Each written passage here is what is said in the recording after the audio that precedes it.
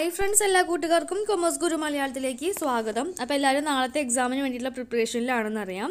Business സ്റ്റഡീസിൽ previous ഇയറിൽ repeat ആയിട്ട് ചോദിച്ചിട്ടുള്ള കുറച്ച് 1 മാർക്ക് ക്വസ്റ്റ്യൻസ് നമുക്ക് ഈ വീഡിയോയിൽ ഡിസ്കസ് ചെയ്യാം. ചാപ്റ്റർ വൈസ് ആയിട്ട് ഡിസ്കസ് ചെയ്യുന്നത്. First chapter business trade and commerce. First question, the broad classification of business activities include, answer എന്ന് പറയുന്നത് ഇൻഡസ്ട്രി ആൻഡ് കൊമേഴ്സ് രണ്ടായിട്ടാണ് ക്ലാസിഫൈ ചെയ്തിട്ടുള്ളത് അല്ലേ. Then next question, filling the blanks ആണ്. ഒരു ഹിൻഡ് എന്ന് പറയുന്നത് ഹിൻഡ്രൻസ് ഓഫ് പ്ലേസിൻ്റെ തടസ്സം മാറ്റുന്നതിന് നമ്മൾ ട്രാൻസ്പോർട്ടേഷൻ എന്ന് പറയുന്നു. അപ്പോൾ ഹിൻഡ്രൻസ് ഓഫ് റിസ്ക് എന്താണ്? ഇൻഷുറൻസ്. നമുക്ക് റിസ്ക് മാറ്റാൻ സഹായിക്കുന്ന ഒരു ഘടകമാണ് ഇൻഷുറൻസ് എന്ന് പറയുന്നത്. Next question, which among the following is the human cause of business risk? Business റിസ്കിന് കാരണമായിട്ടുള്ള മനുഷ്യ കാരണങ്ങൾ, അതായത് മനുഷ്യന്മാർ ഉണ്ടാക്കുന്ന കാരണം ഏതാണെന്നാണ് ചോദിച്ചിട്ടുള്ളത്. ആൻസർ എന്ന് പറയുന്നത് മിസ്മാനേജ്മെന്റ്. ഫോർത്ത് ക്വസ്റ്റ്യൻ ചോദിക്കുന്നത്, following is not the characteristics of business. താഴെ കൊടുത്തിട്ടുള്ളതിൽ ബിസിനസിന്റെ ഫീച്ചർ അല്ലാത്തത് ഏതാണ്? ആൻസർ എന്ന് പറയുന്നത് production. Next question, which among the following is the personal cause of business risk? Business റിസ്കിന് കാരണമായിട്ടുള്ള personal കാരണം എന്താണെന്നുള്ളതാണ് ചോദിക്കുന്നത്. ആൻസർ എന്ന് പറയുന്നത് സ്ട്രൈക്ക് ഓഫ് എംപ്ലോയീസ്. ബാക്കിയെല്ലാം നാച്ചുറൽ കലാമിറ്റീസ് ആണ്, അതായത് മനുഷ്യന്മാരെ കാരണങ്ങൾ കൊണ്ടല്ല. എന്നാൽ സ്ട്രൈക്ക് ഓഫ് എംപ്ലോയീസ് എന്ന് പറയുന്നത് ബിസിനസ്സിൻ്റെ പേഴ്സണൽ കാരണങ്ങൾ കൊണ്ടാണ് ആ ഒരു റിസ്ക് ഉണ്ടാകുന്നത്. നെക്സ്റ്റ് ക്വസ്റ്റ്യൻ എന്ന് പറയുന്നത്, identify the economic cos of business risk. Business റിസ്കിന് കാരണമായിട്ടുള്ള സാമ്പത്തിക കാരണം എന്താണ്? ആൻസർ എന്ന് പറയുന്നത് market competition. Next, wear housing provide dash utility. Wear ഹൗസിംഗിൽ നമ്മൾ എന്താ ചെയ്യുന്നത്? നമുക്ക് ആവശ്യമായിട്ടുള്ള സാധനങ്ങൾ സ്റ്റോർ ചെയ്യുകയാണ് ചെയ്യുന്നത് അല്ലേ. ആൻസർ എന്ന് പറയുന്നത് ടൈം യൂട്ടിലിറ്റി. അതായത് എന്തെങ്കിലും എമർജൻസിയിൽ ഡിമാൻഡ് വരുന്ന സമയത്ത് അപ്പം തന്നെ നമുക്ക് സാധനങ്ങൾ ഡിസ്ട്രിബ്യൂട്ട് ചെയ്ത് കൊടുക്കാൻ സാധിക്കും വെയർ ഹൗസിംഗിൽ സാധനങ്ങൾ സൂക്ഷിച്ചു വെക്കുകയാണെന്നുണ്ടെങ്കിൽ. Next question, trade between 2 persons. ഒരു രാജ്യത്തിൻ്റെ ഉള്ളിൽ തന്നെയുള്ള 2 ആളുകൾ തമ്മിലുള്ള ട്രേഡിനെ പറയുന്ന പേരാണ് internal trade. Next question, business റിസ്കിന് കാരണം ഏതാണെന്നുള്ളതാണ്. Change in fashion, strike or lockout, theft, all of this above ആണ് ആൻസർ ആയിട്ട് വരുന്നത്. ഇതെല്ലാം ബിസിനസ് റിസ്കിന് കാരണമാകുന്നുണ്ട്. നെക്സ്റ്റ്, കൊമേഴ്സിൽ എന്തൊക്കെയാണ് കാറ്റഗറീസ് വരുന്നത്? ട്രേഡും ദെൻ ഓക്സിലറീസ് ടു ട്രേഡും. ആൻസർ എന്ന് പറയുന്നത് auxiliaries to trade. Then 11ാമത്തെ question, industry which provide support services to other industries. മറ്റ് സർവീസുകൾക്ക് സപ്പോർട്ട് സർവീസ് കൊടുക്കുന്ന ഇൻഡസ്ട്രികളെ പറയുന്ന പേരാണ് ടെറിഷറി ഇൻഡസ്ട്രീസ്. ദെൻ അടുത്ത ക്വസ്റ്റ്യൻ ഒരു ഫില്ലിംഗ് ദ ബ്ലാങ്ക്സ് ആണ്. പ്രൈമറി ഇൻഡസ്ട്രി എന്ന് കൊടുത്തിട്ടുണ്ട്. പ്രൈമറി ഇൻഡസ്ട്രിയുടെ ഒരു കാറ്റഗറിയാണ് ജെനറ്റിക് ഇൻഡസ്ട്രി. പ്രൈമറി ഇൻഡസ്ട്രിയുടെ അടുത്ത കാറ്റഗറിയാണ് extractive industry. Then secondary industry, അതിൻ്റെ ഒരു കാറ്റഗറീസ് കൺസ്ട്രക്ഷൻ ഇൻഡസ്ട്രി. ആൻസർ എന്ന് പറയുന്നത് മാനുഫാക്ചറിങ് ഇൻഡസ്ട്രി. ദെൻ അടുത്തൊരു ക്വസ്റ്റ്യൻ ആണ് filling the blanks. Filling the ബ്ലാങ്ക്സിൽ നമുക്ക് ഒരു ഓപ്ഷൻ തന്നിട്ടുള്ളത് പ്രൊഫഷണൽ ഫീസാണ് ലഭിക്കുന്നത്. അപ്പോൾ ബിസിനസ്സിൽ ലഭിക്കുന്നതാണ് പ്രോഫിറ്റ്, ദെൻ എംപ്ലോയ്മെൻറ്റിൽ ലഭിക്കുന്നതാണ് സാലറി അല്ലെങ്കിൽ വേജസ്. ഇനി ഒരു ക്വസ്റ്റ്യൻ നോക്കാം. Classify the following activities into economic and non economic activity. Economic എന്ന് പറഞ്ഞാൽ സാമ്പത്തിക ഇടപാടുകൾ, നോൺ ഇക്കണോമിക് എന്ന് പറഞ്ഞാൽ സാമ്പത്തികമല്ലാത്ത ഇടപാടുകൾ. ഫസ്റ്റ് ഓപ്ഷൻ എന്താണ്? Doctor Prakash run A clinic. Doctor അദ്ദേഹത്തിൻ്റെ ക്ലിനിക്ക് നടത്തിക്കൊണ്ടു പോവുകയാണ്. അടുത്ത ഓപ്ഷൻ, മകളുടെ ബർത്ത്ഡേക്ക് ഗിഫ്റ്റ് കൊടുക്കാൻ വേണ്ടിയിട്ട് ഒരു പിക്ചർ പെയിൻറ് ചെയ്യുന്നു. അപ്പോൾ ഫസ്റ്റ് ആക്ടിവിറ്റി എന്താണ്? ഇക്കണോമിക് ആക്ടിവിറ്റിയാണ്. ലാഭം കിട്ടാൻ വേണ്ടിയിട്ടാണ് അദ്ദേഹം അവിടെ ക്ലിനിക്ക് സ്റ്റാർട്ട് ചെയ്തിട്ടുള്ളത്. എന്നാൽ രണ്ടാമത്തെ ആക്ടിവിറ്റി എന്താണ്? Non economic ആക്ടിവിറ്റിയാണ്.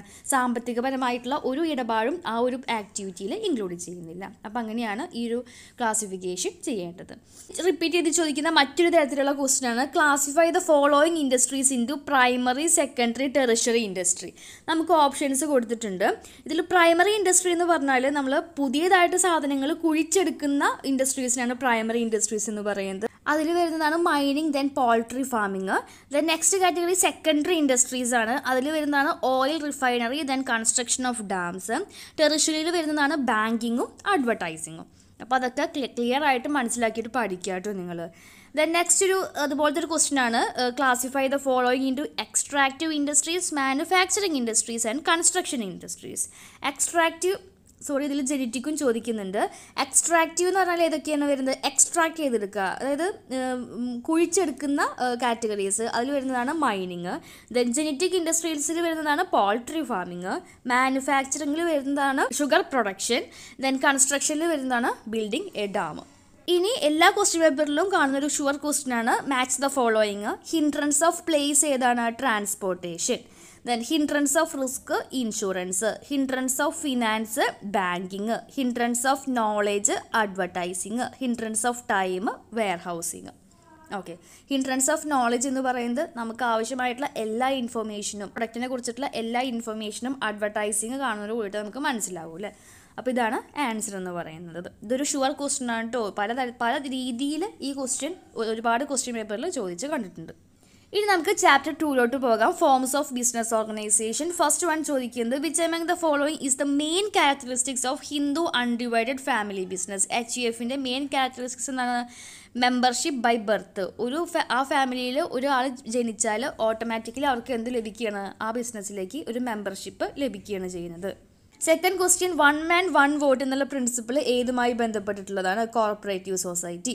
Next, name form of business organisation founded only in India. ഇന്ത്യയിൽ മാത്രം കണ്ടുവരുന്ന ഒരു തരത്തിലുള്ള business ഓർഗനൈസേഷനാണ് Hindu undivided family HUF.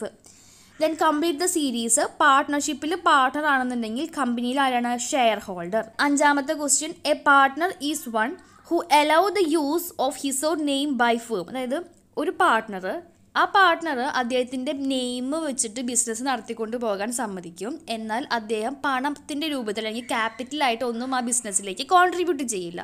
അത്തരത്തിലുള്ള പാർട്ട്ണറെ പറയുന്ന പേരാണ് നോമിനൽ പാർട്ട്ണർ.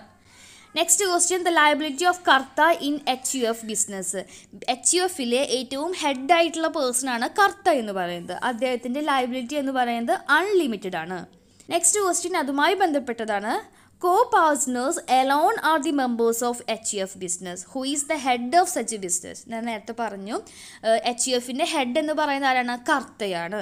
ദെൻ മെമ്പേഴ്സിനെയാണ് നമ്മൾ പാർട്ട്നേഴ്സ് എന്ന് പറയുന്നത്. ദെൻ അദ്ദേഹത്തിൻ്റെ ലയബിലിറ്റിയാണ് നമ്മളോട് ചോദിച്ചിട്ടുള്ളത്. അദ്ദേഹത്തിൻ്റെ ലയബിലിറ്റി എന്താണ്? അൺലിമിറ്റഡ് ലയബിലിറ്റിയാണ്. ബിസിനസ് നഷ്ടത്തിലാണെന്നുണ്ടെങ്കിൽ അദ്ദേഹത്തിൻ്റെ പേഴ്സണൽ പ്രോപ്പർട്ടി വരെ നമുക്ക് അത് കടത്തിലാക്കിയിട്ട് ബിസിനസ്സിൻ്റെ കടം വീട്ടേണ്ടതായിട്ട് വരും. നെക്സ്റ്റ് ക്വസ്റ്റ്യൻ ചോദിച്ചിട്ടുള്ളത് പ്രൈവറ്റ് കമ്പനിയുടെ 2 പ്രിവിലേജ് ആണ് ചോദിച്ചിട്ടുള്ളത്. നമുക്ക് എന്തൊക്കെ പ്രിവിലേജ് എഴുതാം? മിനിമം 2 ഡയറക്ടേഴ്സേ പ്രൈവറ്റ് കമ്പനിയിൽ ആവശ്യമുള്ളൂ. അതുപോലെ തന്നെ ലിമിറ്റഡ് ലയബിലിറ്റി ഉള്ളൂ. അതായത് പബ്ലിക് കമ്പനിയുമായിട്ട് കമ്പയർ ചെയ്യുമ്പോൾ ലിമിറ്റഡ് ലയബിലിറ്റി മാത്രമേ പ്രൈവറ്റ് കമ്പനിക്കുള്ളൂ. ദെൻ ഷെയർസ് ഈസി ആയിട്ട് ട്രാൻസ്ഫർ ചെയ്യാൻ സാധിക്കും. ഇതൊക്കെ പ്രൈവറ്റ് കമ്പനിയുടെ പ്രിവിലേജ് ആണ്. ഇനി ഫില്ലിംഗ് ദ ബ്ലാങ്ക്സ് ആണ് ചോദിക്കുന്നത്. ഫസ്റ്റ് ഹിന്റ് എന്താണ്? Partnership firm. പാർട്ട്ണർഷിപ്പ് ഫേമിൽ പറയുന്നതാണ് പാർട്ട്നേഴ്സ് എന്നാണ് പറയുന്നത്. അപ്പോൾ കോർപ്പറേറ്റീവ് സൊസൈറ്റിയിൽ പറയുന്നത് മെമ്പേഴ്സ്. ദെൻ കമ്പനിയിൽ പറയുന്നതാണ് ഷെയർ ഹോൾഡേഴ്സ്. ഇനി നമുക്ക് മാച്ച് ദ ഫോളോയിങ് വേറെ നോക്കാം. Formed by N agreement. Answer എന്ന് പറയുന്നത് partnership. Then not sharing profit. ഇവിടെ അതിൻ്റെ അടിയിൽ കാറ്റഗറി കൂടി വരുന്നുണ്ട്. അതാണ് സോൾ പ്രൊപ്രൈറ്റർഷിപ്പ് എന്ന് പറയുന്നത്. അപ്പോൾ സോൾ പ്രൊപ്രൈറ്റർഷിപ്പാണ് എന്തെന്ന് പറയുന്നത്? നോട്ട് ഷെയറിംഗ് പ്രോഫിറ്റ് എന്ന് പറയുന്നത് ഏതാണ്? സോൾ പ്രൊപ്രൈറ്റർഷിപ്പാണ്. അത് താഴെ വരുന്നുണ്ട് കേട്ടോ. ദെൻ 1 man 1 vote ഏതാണ്? Corporative societies. ഇനി ഇവിടെ ജോയിൻറ്റ് സ്റ്റോക്ക് കമ്പനിക്ക് മാച്ച് ആയിട്ട് വരുന്നത് താഴെ ഓപ്ഷൻ കൊടുത്തിട്ടുണ്ട്, ട്രാൻസ്ഫറബിലിറ്റി ഓഫ് ഷെയർസ്. ഇനി വേറൊരു മാച്ച് ദ ഫോളോയിങ് നമുക്ക് നോക്കാം. പാർട്ട്ണർഷിപ്പ് എന്ന് പറയുന്നത് പാർട്ട്ണർ. ദെൻ HUF എന്ന് പറയുന്നത് partners. Joint stock company share holder.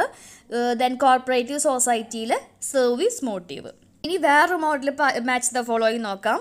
Partnership partner, joint stock കമ്പനിയിൽ share holder, soul പ്രൊപ്രൈറ്റർഷിപ്പിൽ sole trader, corporative സൊസൈറ്റിയിൽ മെമ്പർ. ഇനി മാച്ച് ദ ഫോളോയിങ് വേറൊരു മോഡൽ. സോൾ പ്രൊപ്രൈറ്റർഷിപ്പ് എന്ന് പറയുന്നത് controlled by single person. Joint stock company എന്ന് പറയുന്നത് ആർട്ടിഫിഷ്യൽ പേഴ്സൺ ആണ്. Corporative society 1 man 1 vote. Partnership എന്ന് പറയുന്നത് മ്യൂച്വൽ ഏജൻസി. ഞാൻ വേഗം പറഞ്ഞു പോകുന്നുണ്ട്.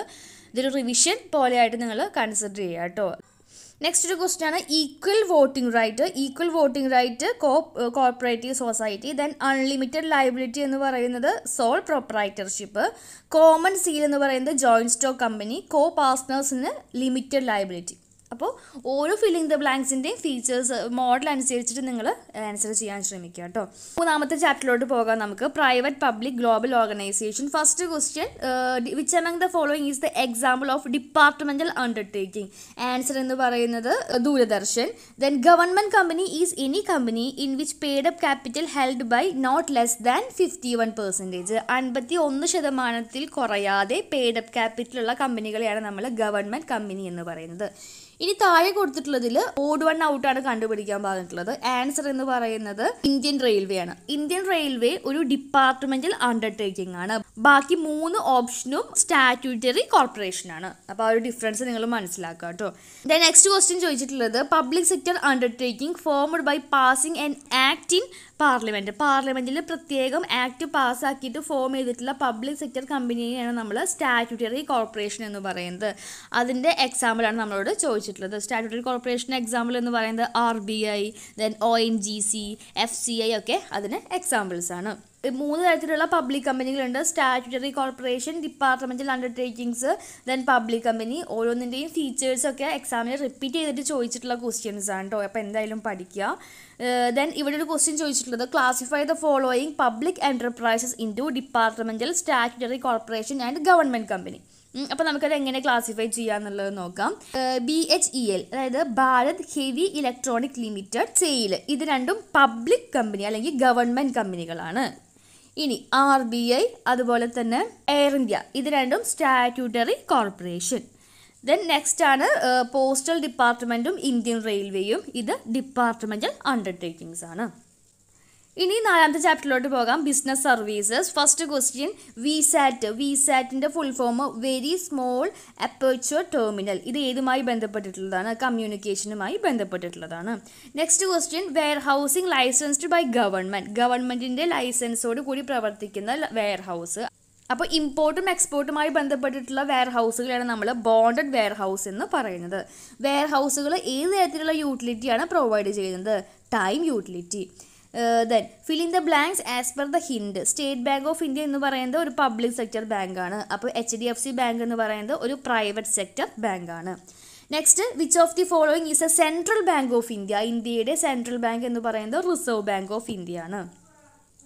Next question the warehouse which are licensed by government to accept imported goods before the payment of tax. നേരത്തെ ചോദിച്ച ക്വസ്റ്റ്യൻ്റെ വേറൊരു ഫോർമാറ്റാണ്. ആൻസർ എന്ന് പറയുന്നത് bonded wear house. ഇമ്പോർട്ടുമായി ബന്ധപ്പെട്ടിട്ടുള്ളൊരു wear house ആണെങ്കിൽ അത് ബോണ്ടഡ് വെയർ ഹൗസ് ആയിരിക്കും കേട്ടോ. Next question which one of the following is not A form of banking services. Answer എന്ന് പറയുന്നത് പോയിന്റ് ഓഫ് സെയിൽ. ബാക്കിയെല്ലാം ബാങ്കിങ്ങുമായി ബന്ധപ്പെട്ടിട്ടുള്ള സർവീസുകളാണ്. Answer point of sale. ഇനി റിപ്പീറ്റ് ചെയ്ത് ചോദിച്ചിട്ടുള്ളൊരു ക്വസ്റ്റ്യനാണ് ബിസിനസ് സർവീസിൻ്റെ ഫീച്ചേഴ്സ്. അത് 2-3 പ്രാവശ്യം എക്സാമിൽ റിപ്പീറ്റ് ചെയ്ത് ചോദിച്ചിട്ടുള്ളൊരു ക്വസ്റ്റ്യനാണ്. ഇനി നമുക്ക് മാച്ച് ദ ഫോളോയിങ് നോക്കാം. മേക്കിംഗ് ദ ഗുഡ് ലോസ്, അതിൻ്റെ ആൻസർ എന്ന് പറയുന്നത് good faith. Then nearest reason for loss, അതായത് നഷ്ടം സംഭവിക്കാൻ ഏറ്റവും അനുയോജ്യമായ അല്ലെങ്കിൽ ഏറ്റവും അടുത്ത കാരണം, അതാണ് cos അപ്രോക്സിമ. Then reasonable steps to minimise the loss, അതാണ് mitigation. Then ഇൻഷുവേഴ്സ് share the loss, അതാണ് കോൺട്രിബ്യൂഷൻ. ഇത് ഇൻഷുറൻസിൻ്റെ പ്രിൻസിപ്പിളാണ്. ഒരു ഷുവർ ക്വസ്റ്റ്യൻ ആണ്. SAക്കൊക്കെ നിർബന്ധമായിട്ട് നിങ്ങൾ പഠിച്ചിട്ട് പോവാം കേട്ടോ. ഇൻഷുറൻസ് പ്രിൻസിപ്പിളിൻ്റെ മറ്റൊരു ഫോമാണ് ഈ തന്നിട്ടുള്ളത്. ഇതിൽ ഫിൽ ഇൻ ദ ബ്ലാങ്ക്സ് ആണ് ചോദിച്ചിട്ടുള്ളത്.